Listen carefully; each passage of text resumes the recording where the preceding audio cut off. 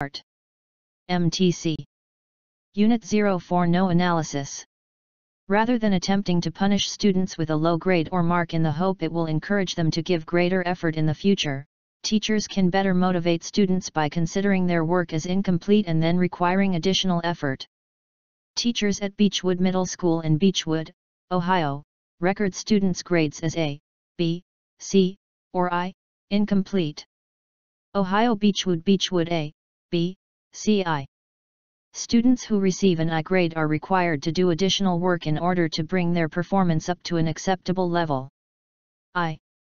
This policy is based on the belief that students perform at a failure level or submit failing work in large part because teachers accept it. The Beechwood teachers reason that if they no longer accept substandard work, students will not submit it. Beechwood. And with appropriate support, they believe students will continue to work until their performance is satisfactory. MTC. Good job. Let's start. MTC. Unit 04 No 01. It's important that you think independently and fight for what you believe in, but there comes a time when it's wiser to stop fighting for your view and move on to accepting what a trustworthy group of people think is best. This can be extremely difficult. But it's smarter, and ultimately better for you to be open-minded and have faith that the conclusions of a trustworthy group of people are better than whatever you think. If you can't understand their view, you're probably just blind to their way of thinking. If you continue doing what you think is best when all the evidence and trustworthy people are against you, you're being dangerously confident. The truth is that while most people can become incredibly open-minded, some can't, even after they have repeatedly encountered lots of pain from betting that they were right when they were not. MTC. Good job. Let's start. MTC. Unit 04 No 02. If you care deeply about something, you may place greater value on your ability to succeed in that area of concern. The internal pressure you place on yourself to achieve or do well socially is normal and useful, but when you doubt your ability to succeed in areas that are important to you, your self-worth suffers. Situations are uniquely stressful for each of us based on whether or not they activate our doubt. It's not the pressure to perform that creates your stress. Rather, it's the self-doubt that bothers you. Doubt causes you to see positive, neutral, and even genuinely negative experiences more negatively and as a reflection of your own shortcomings. When you see situations and your strengths more objectively, you are less likely to have doubt as the source of your distress. MTC. Good job. Let's start. MTC. Unit 04 No 03. FOBO, or fear of a better option, is the anxiety that something better will come along, which makes it undesirable to commit to existing choices when making a decision. FOBO. It's an affliction of abundance that drives you to keep all of your options open and to avoid risks. Rather than assessing your options, choosing one, and moving on with your day, you delay the inevitable. It's not unlike hitting the snooze button on your alarm clock only to pull the covers over your head and fall back asleep. As you probably found out the hard way, if you hit snooze enough times, you'll end up being late and racing for the office, your day, and mood ruined. While pressing snooze feels so good at the moment, it ultimately demands a price. MTC. Good job. Let's start. MTC. Unit 04 No 04. Learners function within complex developmental, cognitive, physical, social, and cultural systems.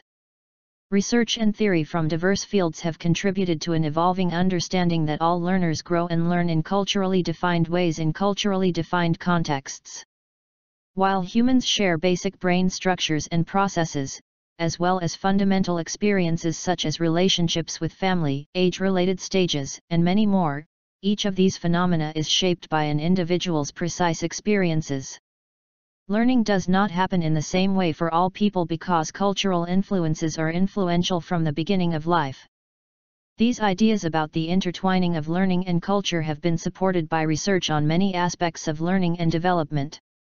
MTC. Good job. Let's start. MTC. Unit 04 No 05. A goal-oriented mindset can create a yo-yo effect. Many runners work hard for months, but as soon as they cross the finish line, they stop training. The race is no longer there to motivate them. When all of your hard work is focused on a particular goal, what is left to push you forward after you achieve it? This is why many people find themselves returning to their old habits after accomplishing a goal. The purpose of setting goals is to win the game. The purpose of building systems is to continue playing the game. True long-term thinking is goal-less thinking. It's not about any single accomplishment. It is about the cycle of endless refinement and continuous improvement. Ultimately, it is your commitment to the process that will determine your progress. MTC. Good job. Let's start. MTC. Unit 04-06. Practically anything of value requires that we take a risk of failure or being rejected. This is the price we all must pay for achieving the greater rewards lying ahead of us. To take risks means you will succeed sometime, but never to take a risk means that you will never succeed. Life is filled with a lot of risks and challenges, and if you want to get away from all these, you will be left behind in the race of life.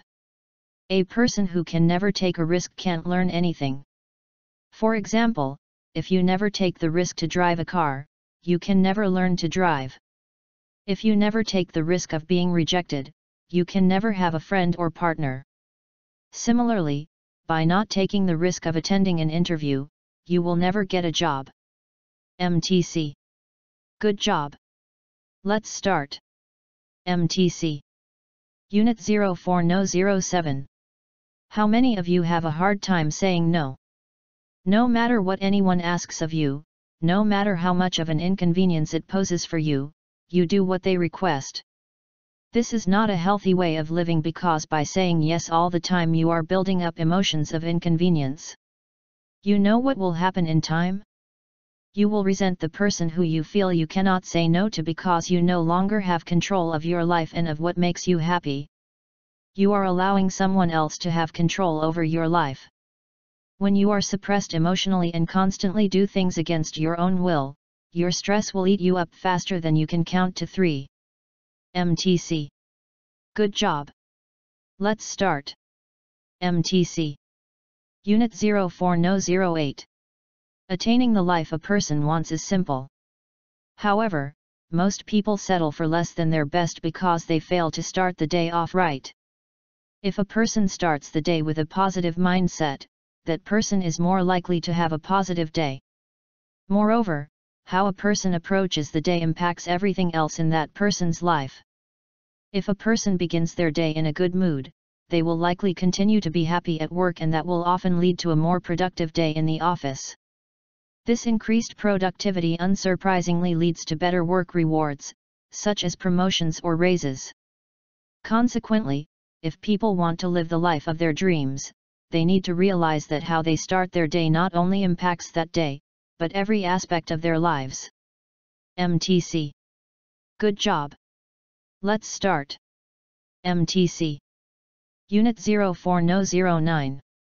Certainly praise is critical to a child's sense of self-esteem, but when given too often for too little, it kills the impact of real praise when it is called for. Everyone needs to know they are valued and appreciated, and praise is one way of expressing such feelings, but only after something praiseworthy has been accomplished. Awards are supposed to be rewards, reactions to positive actions, honors for doing something well. The ever-present danger in handing out such honors too lightly is that children may come to depend on them and do only those things that they know will result in prizes. If they are not sure they can do well enough to earn merit badges, or if gifts are not guaranteed, they may avoid certain activities. MTC. Good job. Let's start. MTC. Unit 04 Number 10. According to Professor Jacqueline Olds, there is one sure way for lonely patients to make a friend: to join a group that has a shared purpose.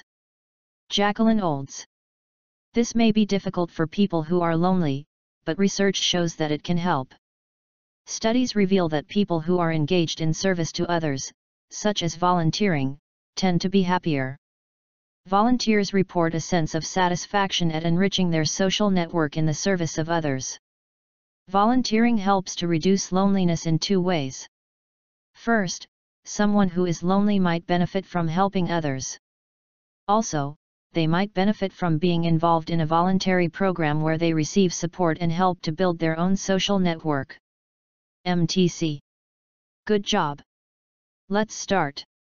MTC. Unit 04 Number 11. Imagine that your body is a battery, and the more energy this battery can store, the more energy you will be able to have within a day. Every night when you sleep, this battery is recharged with as much energy as you spent during the previous day. If you want to have a lot of energy tomorrow, you need to spend a lot of energy today. Our brain consumes only 20% of our energy, so it's a must to supplement thinking activities with walking and exercises that spend a lot of energy, so that your internal battery has more energy tomorrow. 20. Your body stores as much energy as you need, for thinking, for moving, for doing exercises. The more active you are today, the more energy you spend today and the more energy you will have to burn tomorrow. Exercising gives you more energy and keeps you from feeling exhausted. MTC. Good job. Let's start. MTC. Unit 04 Number 12. Too many companies advertise their new products as if their competitors did not exist. They advertise their products in a vacuum and are disappointed when their messages fail to get through. Introducing a new product category is difficult, especially if the new category is not contrasted against the old one. Consumers do not usually pay attention to what's new and different unless it's related to the old. That's why if you have a truly new product, it's often better to say what the product is not, rather than what it is. For example, the first automobile was called a horseless carriage, a name which allowed the public to understand the concept against the existing mode of transportation.